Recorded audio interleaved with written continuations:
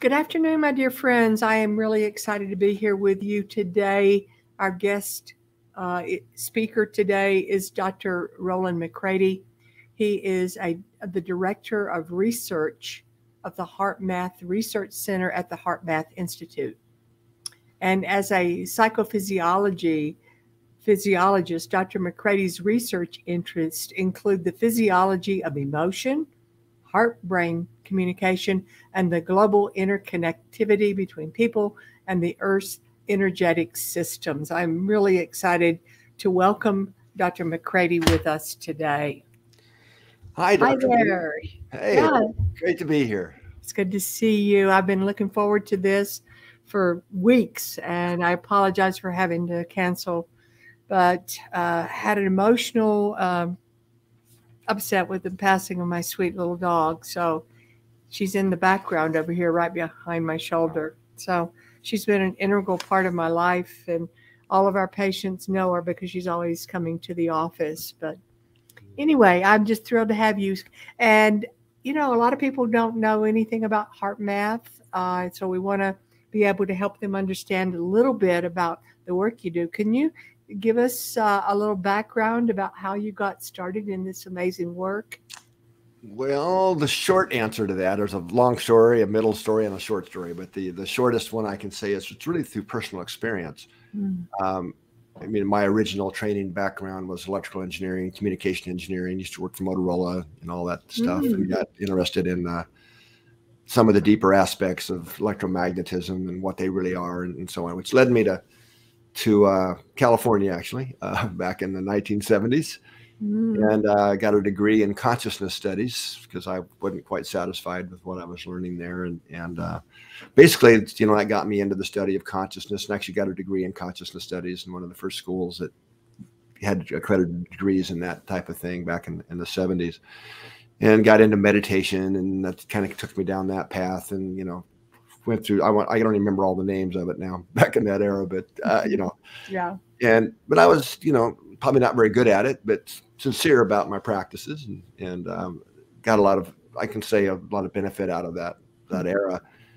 And then I actually started another company because I got into humanitarian stuff, and that didn't really go where I thought it would.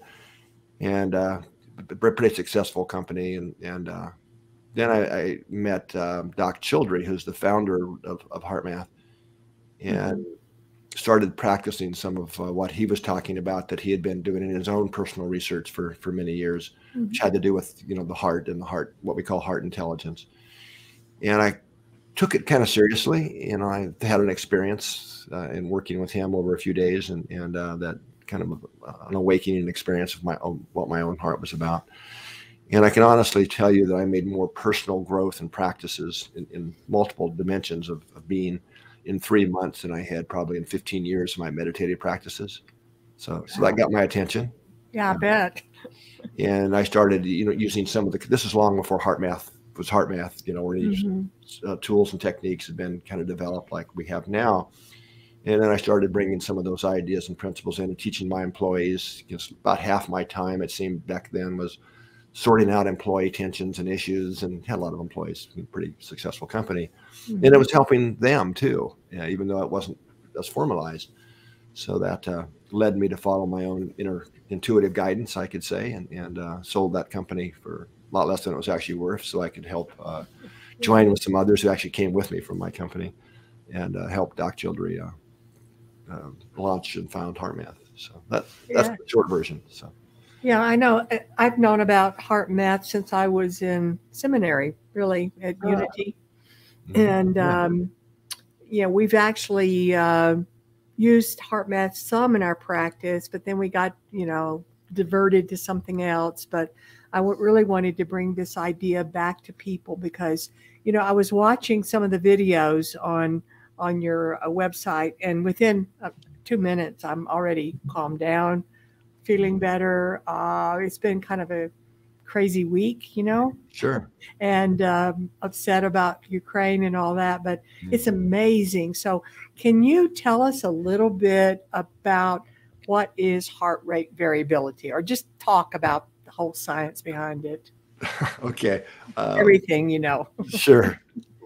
Right. Yeah. Well, heart rate variability. Let me start, Dr. B, by saying, most about everybody knows what heart rate is, I assume. It's just really how many times just the heartbeat in a minute. That's why everybody's got their stethoscopes and doctors and measuring the pulse and counting. But in reality, our heart rate changes with every heartbeat. So heart rate variability is measuring those beat to beat changes. So what we do is we measure the time interval between each consecutive pair of heartbeats. And that you see, when you look, that's always varying. Now, the heart isn't a metronome, like was actually believed, a long time ago. That was even thought to be a sign of good health. Was a steady heart rhythm. And it's so wrong. I mean, it's amazing how wrong we really were in science and medicine about that. So this beat to beat change is called heart rate variability. That's the variability in heart rate, beat to beat. And that's important for a lot of reasons, this variability. As I said, in a healthy person, we have a lot of it, in this natural variability. In fact, the amount of this natural beat to beat variability, or HRV as we call it for short, is directly related to aging. We have more of it when we're young, and it has almost a linear relationship or a linear decline in how much variability we have to age. In fact, we can measure if somebody's on a healthy trajectory, right? They're not overly stressed and burned out and, we're having some type of a chronic disease. We can tell within about 2 years how old they are just by looking at their heart rate variability. Really? Okay. Yeah. So it's one of our best measures of aging, first of all. Now, where it is important in medicine, or clinical type work, is that if the amount of variability we have for our age, we always have to understand, I'll take age into consideration from now on. I don't keep saying it. So we have to know what somebody's age is. We're going to say how much of it do they have, and is that normal or not? But if it's lower than it should be, that is a strong risk factor for future serious health problems. And it's not quite the same level of risk factor. It's way more. It's what I'm really saying here. But then if you have high blood pressure or high cholesterol and these types of things. Okay, right? I didn't know that. It's interesting. Yeah. So that's how it's used in risk assessment a lot. Is one level of heart rate variability. Now, the main reasons, and we do analysis for clinics all over the world as part of our research program. And I say the main reason for lower variability than we should have is stress. Long-term accumulated stress. Not that I had a bad day or a bad week. It's like months of accumulated stress, which I think a lot of the world lives in now these days. Right. So, it's like you're starting a new company, and you're burning the candle at both ends, not getting the proper sleep and recovery. But we're doing that day after day after day for weeks and months. Or we have a large trauma that hits us, that really takes a lot out. That can also reduce it as well. But the most common is long-term stress. Yeah. And then the second biggest reason is some type of chronic disease. Usually those that have inflammatory issues with them, like diabetes and heart failure, heart disease and so on. So inflammatory type diseases especially will reduce the HRV. And in fact, it's interesting that, well, maybe interesting is the wrong word, but it's lower HRV has been shown that the HRV will drop off, faster than the slope should from the age-related. In some cases, 2 years or more before the onset of symptoms. Really? Oh, that's sensitive. Wow. Yeah. So it's a good early warning indicator. So that's the kind of the clinical reason that it's used. And HRV is exploding out there. There's all these apps now and stuff for measuring your HRV and things. But I want to go another level though. Because our work started looking at HRV back in the early 90s. Actually, before it was called heart rate variability, we're kind of some of the first to really dig into it at a much deeper level. And we were looking at a psychophysiology lab, not so much risk prediction, although that had already been established. We were looking at it in the context of emotions. What HRV really reflects, if we look over the shorter time, not how much of it we have over a day, which is the way you do it clinically, but what happens when we're feeling different emotions, and which is showing us changes in what the activity that's occurring in our nervous system is really what HRV reflects in that context. And what we found, but we were measuring all sorts of things back then, brain waves and skin conductance and all the little three-letter acronyms that we use for EEGs and ECGs and GSRs and all that stuff. Anyway, what became pretty quickly apparent was that when people are feeling things like anxiety or frustration or impatience, that the heart rhythm is, and by the way, HRV is really what underlies the heart rhythm. So if the time between each pair of heartbeats was always the same, it'd be a flat line, and we'd have no heart rhythm, right? But in healthy people, anyway, the rhythm became very chaotic looking. Yeah. And we later end up calling that an incoherent rhythm. But what was even more amazing is when people were feeling, and I emphasize that word feeling, because thinking it doesn't work, doesn't do it. Feelings of gratitude or appreciation or kindness or compassion or love, the heart rhythm became what we now call a coherent rhythm. It wasn't just a shuttle shift. It was like our body and physiology was literally shifting into a very different state that was being reflected in the rhythm of the heart, which that's what we call heart coherence now, or a coherent heart rhythm. And so that's kind of started a very long journey of really understanding, well, what does this mean? What has to be going on in our brain or nervous system for that pattern to emerge? And that's a very long story, but 400 and some studies later, independent studies, pretty well, I think, verify that it's an optimal state, that when we can shift into this coherent state, the heart, the lungs, the body in general is doing less work and getting more done. So it's a highly energy efficient state. So that was kind of a neat part of that process. But yeah, it's like harmony. That's well, exactly. And that's why we use the word coherence. Right? Because in science, coherence is a term that's used to describe the behavior of the parts of a complex system. It certainly is any living system. It certainly is human beings. We're extremely complex systems. Yeah. And so coherence, to have coherence means that the parts of the system have to somehow be talking to each other. Right? There has to be communication for them to work together in a harmonious way. Right? That and another in coherence, there's a lot of things embedded in that term, like the output is greater than the sum of the parts, right? The wholeness is always greater than the sum of the parts in a coherent system. And it also implies energy efficiency within the system. Yeah. So that's why we chose that term to describe the state that we had run across. Okay, so people can learn through some kind of feedback or mechanism to change their heart rate variability and get into a state of coherence more often. And how would you do that, use that clinically? Like, let's say I've got a patient with extreme anxiety and they've got a lot of stressors in their life and they just aren't dealing with it. Can you say a little bit about how we would use that? Well, sure. Let me give you a slightly longer answer than a soundbite here, because I think that would help. Once we really understood coherence and incoherence and what that meant in terms of the physiology inside of our bodies, we then developed a series of what I would now call self-regulation techniques that allow us to make the shift from incoherence to coherence almost anytime, any place. This is something you can do with your eyes open, when you're in a meeting, when you're in a traffic jam, because it's a natural state, coherence and incoherence. We go through it in and out all the time. Well, mostly, maybe not so much all the time these days because there's so much stress. It's very rare that we might actually be feeling things like gratitude and kindness and appreciation. But that's what naturally takes us into that state. So there's about 8 now, what I would say core HeartMath techniques that all lead to a shift into coherence.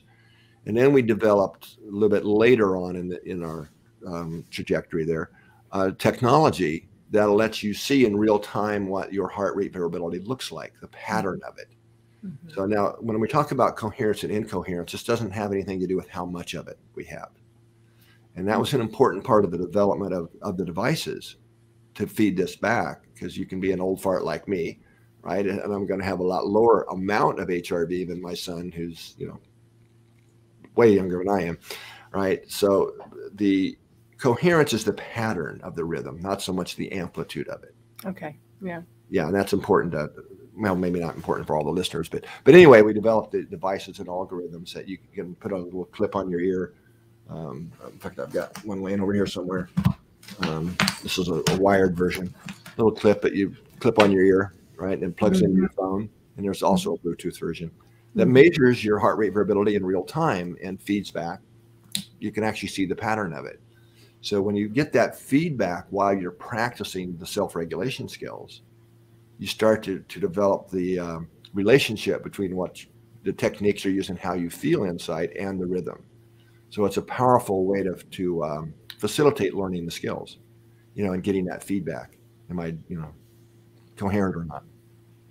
So if people practice and learn to go more quickly into coherence when, you know, life stresses you out, would that change, like with the person like us that are getting a little bit older? Would it improve our coherence or our heart rate variability? Well yeah, because it's yes, is the quick answer. If we're, you know, if we practice this, because one of the things that, probably two things I need to say here is that I think a lot of people find this helpful to understand, is that we say, when we talk about stress, right? You're stressing me out, or, you know, I'm in traffic and I was all stressed. Well, if we look a little bit under the hood of what that word means in terms of physiology, psychophysiology, stress is always an emotion. Yeah, it is. It's not the thing out there. It's not the traffic jam or the difficult person you're having to deal with. It's our internal response and how we feel about it. Yeah. Right. So it used to be that that's changed a little bit in recent years, but the number one stressor, the thing out there that caused us to feel frustration and all these things, used to be time pressure. You know, but you actually look at the questions and how it's defined. It's actually literally the feeling that we never have enough time. Yeah. Right. So even in those questions, it's always the emotion. So it's really the impatience we feel, the frustration, the anxiety, the feelings of overwhelm. That is what makes up what we call stress. Yeah. And that's important because it's the emotions that run the show in our body. It's not our thoughts. I mean, yeah, they have a relationship, but it's emotions that drive the activity in our hormonal system and our nervous system, you know, which then impact the immune system, and on it goes. Yeah. So learning to really manage, you know, our stress reactions, those feelings of frustration, impatience, and so on, is really key if we're going to have healthy aging, right? And yeah, someone once said that stress is probably the number one killer. Yeah. Well, in fact, the American Institute of Stress, Dr. Paul Rosch, who was one of my mentors actually for many years, he unfortunately passed away a couple of years ago now, did work. And we often quote him by saying that 90% of visits to your doctor, to a primary care physician, are stress related. Yeah. So 90% of the reasons that we go to a doctor are underlying. Yeah, I see that all the time. No matter what their chief complaint is, if you pull back and keep unraveling what's behind it, is something stress. Yeah. Or some people just say, I'm worried about, but that's stress. Yeah, exactly. You know, one of the things that always fascinated me, and I just posted a little graphic on the Facebook group of how far out the energy goes from our body, from our heart. Can you speak a little bit about that? Sure. Well, before I do, I just want to add one other thing to what I was just talking about. Okay. And that is that, you know, the heart and brain are interconnected more so through the nervous system than any other systems in our body. Yeah. And the heart actually sends more information through the nervous system, neurologically, to the brain than the brain sends to the heart. Yeah, interesting. Right. So I think most of our listeners we know this intuitively. Yeah. I mean, very few people that I know would say to their spouse or their boyfriend or girlfriend, "I love you with all my head." Right. It's always, "I love you with all my heart." Right. So, yeah, right. So the brain is largely interpreting the signals sent from the heart. I mean, those signals go directly to the amygdalas and have a lot to do with informing how we feel. So learning how to shift the rhythms of the heart is the shortcut for starting to reduce things like depression and anxiety and worry. And those signals to the heart profoundly affect brain function in terms of our capacity to make good decisions. So if we're able to shift into coherence, we always want to do that before making an important decision, because that enhances brain function.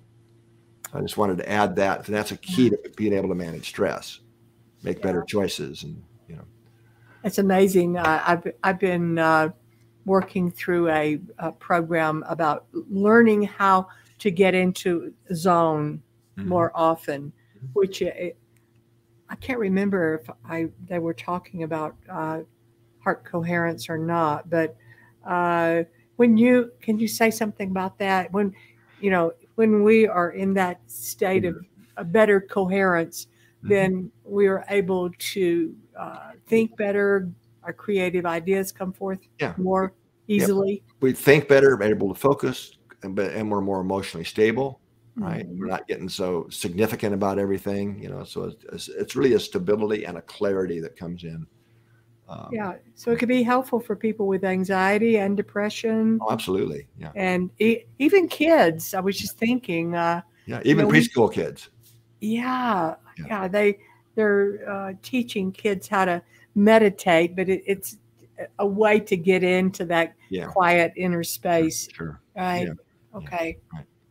Yeah. So to answer your other question about the energy field, so when we put electrodes across the chest to measure the electrocardiogram, or we stick electrodes on the head to measure the EEG or the brain waves, what's being measured there is the flow of current, electricity. That's why it's called the electrocardiogram or the electroencephalograph. I mean, you've probably done that many, many thousands of times in your practice, right? Yeah, we do EEGs here, and it'd be interesting. We did, anyway. So anyway, what's being measured is current flow. That's my key thing across the electrodes. But we know, this is physics 101. Whenever you have a flow of current, you create a magnetic field. Right? So this is, now we don't tend to think of that. Most people don't, but that's what's going on. And magnetic and electric fields are very different animals. Now, you can't measure the magnetic component with the electrodes. That takes a different device, and that's called a magnetometer, which measures magnetic fields. Now, one of the qualities of magnetic fields is they go through things. This is why our cell phones work indoors, right? So this is a great analogy, actually, the cell phone in today's world, because we know they work indoors, and we're using electromagnetic fields to carry information, right? Our voice, picture, the text message, that we're carrying that from our phone to the cell tower. And right indoors, can even be in an elevator, our cell phones work. So just like that in the human body, the current flow creates the magnetic field, easily radiates right through the skin and out into the space around us. Right. So we can measure the magnetic field if you keep backing the sensor up, to a number of feet away from the body. You can measure a brainwave about an inch away with the same equipment. So clearly the heart's the big player if we're talking energetically, and I mean magnetically, in this literal magnetic fields.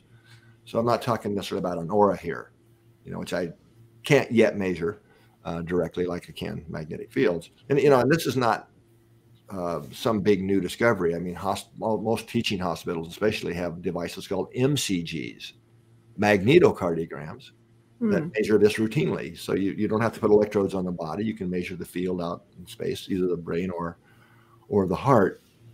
So what we did, especially because my past in electrical engineering and communication engineering, in fact, using almost the same identical techniques I would have used back in my Motorola days to decode or demodulate the signal, right, that a radio was sending, we applied that to the signals of the magnetic fields of the heart.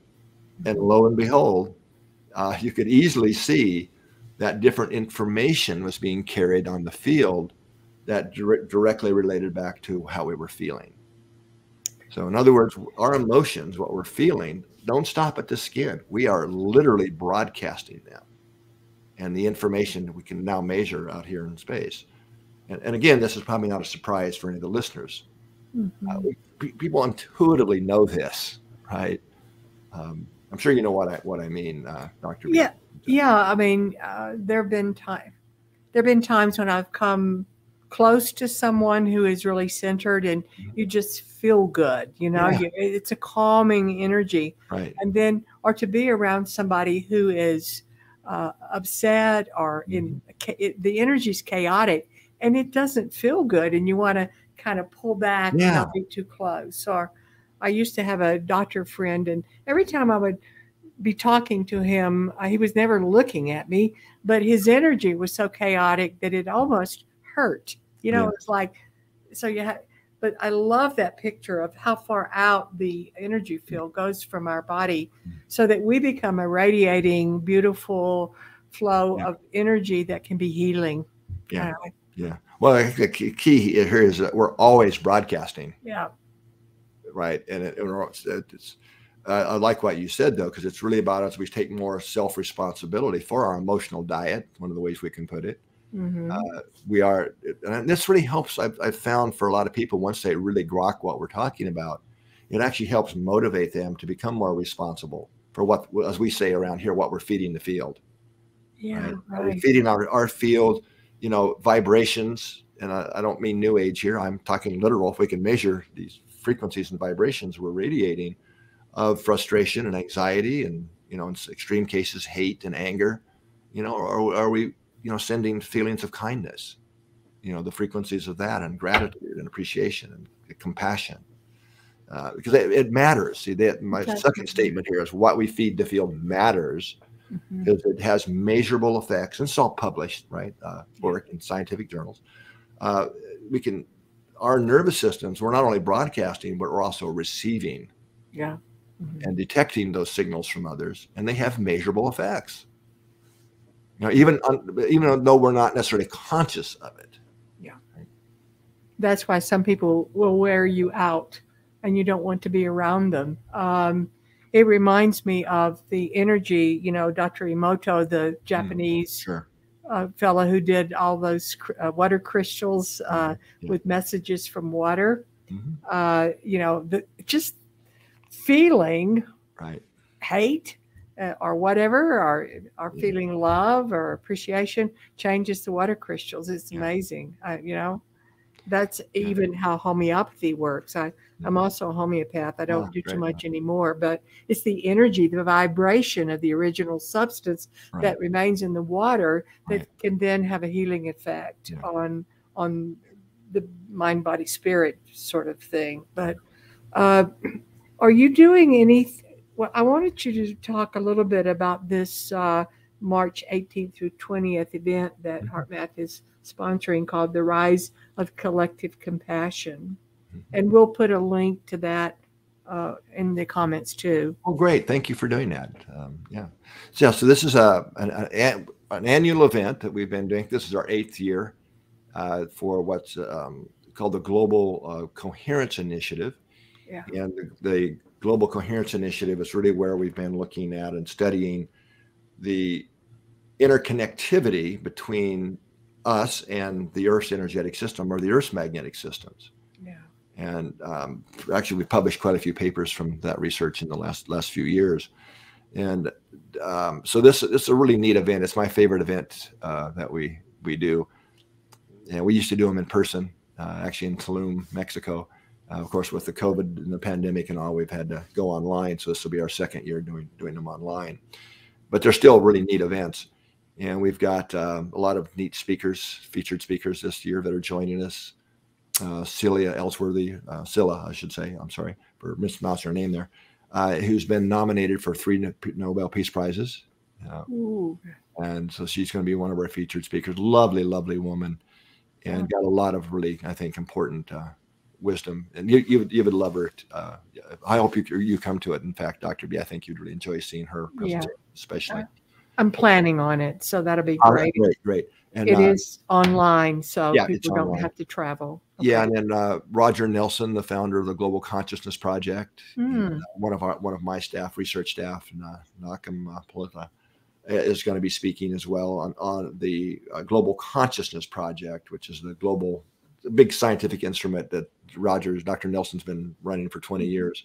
Mm-hmm. And we're now becoming the new home for that and evolving that into its next generation citizen scientist project. And then I'll also be doing a presentation on our new project for global tree monitoring. And Trees. Oh, yeah, really? measuring the electrical activity of trees globally. And I'll be explaining why we're doing that and how people can get involved. And then Dr. Joe Dispenza is a featured speaker on the second day. And Debbie Rosman, Howard Martin from HeartMath will be doing a lot of very practical skills. So this is a program, even if you've studied HeartMath before, that's new.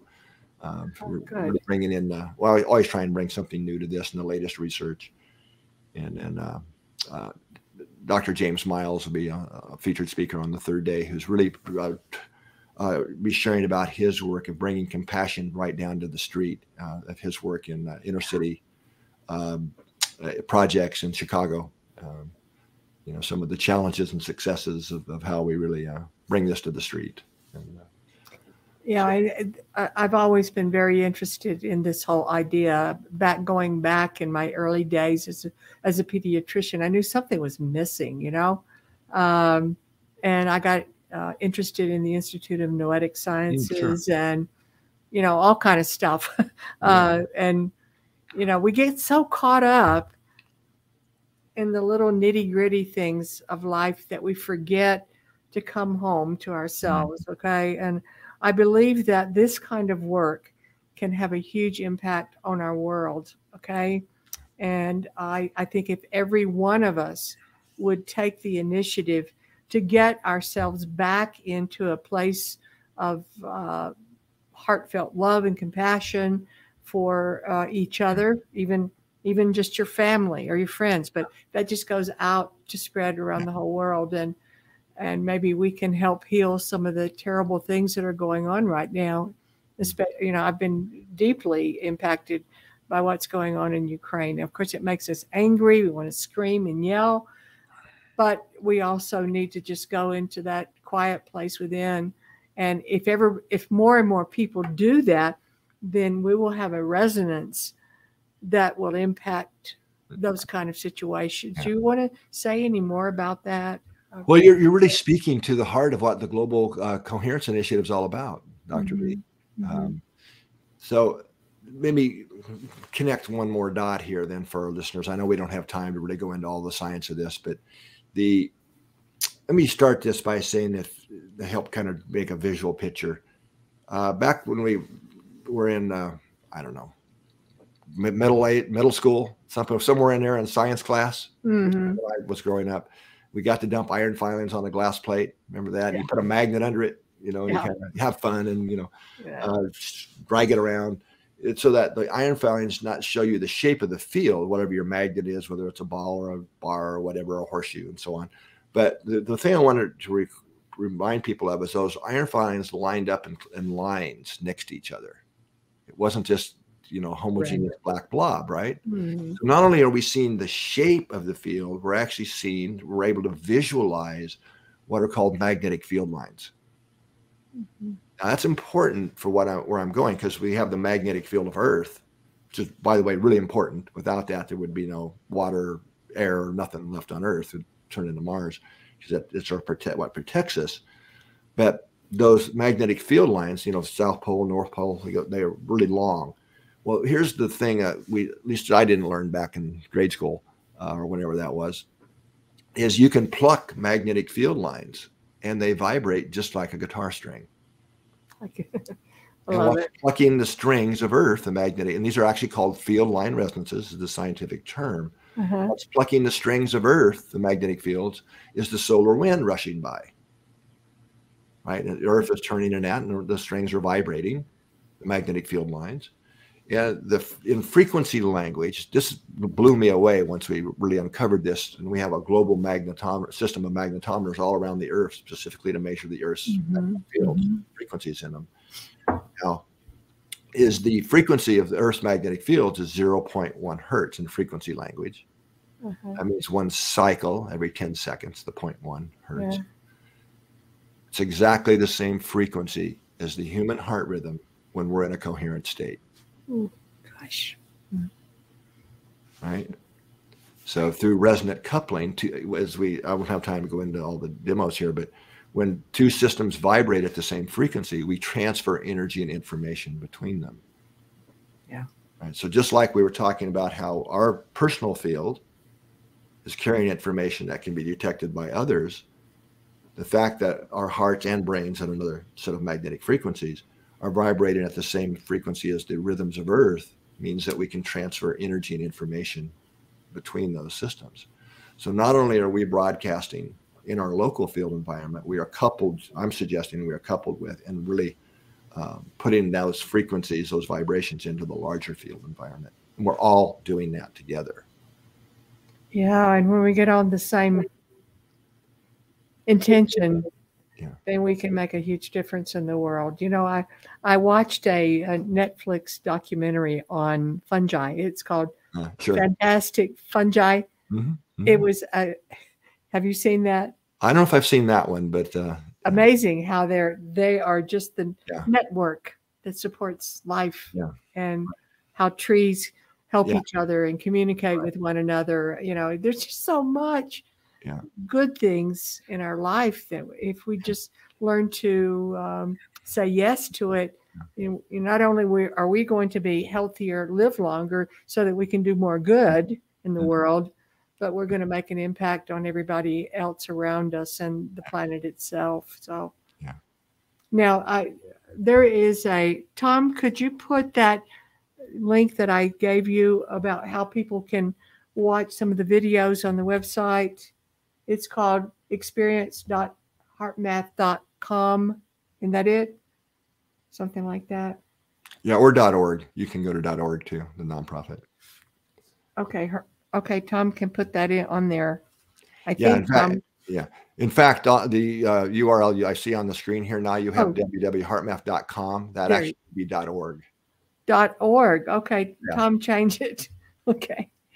Yeah, .org.com. I got a little mixed up myself. That's okay. There's two HeartMath.org, which is the research and education schools and parents, and who I'm with I'm the research director. But then there's also .com that is more the commercial side of things. So the event, the Rise of the Collective Compassion, is a .org event. Okay. There you go. Okay. Well, there's so much on the website. I just had to. It's really fine. It happens all the time, and I had to stop watching the video so that I could talk to you in person. So anyway, this has been so wonderful. I wish we could go on and on and on, and I do hope that, I know a lot of people are maybe still at work, but that you watch this later, because tomorrow I'm going to have open office hours, and we're going to talk a little bit more about this and about how do we learn to deal with the stressors in our life. So thank you so much. I appreciate it with all my heart. Okay. You bet. It's been a pleasure. Okay. Is there anything else you want to say to our beloved people? Well, it would just be kind of the follow up to pause throughout the day whenever you can and ask yourself, what am I feeding the field? Because it matters. It profoundly affects our own health and happiness, but it's also affecting others. Absolutely. Yes. And I'll be talking more about that, and be sure that folks begin to get it. Okay. All right. Thank you, Dr. B. You have a great rest of your day.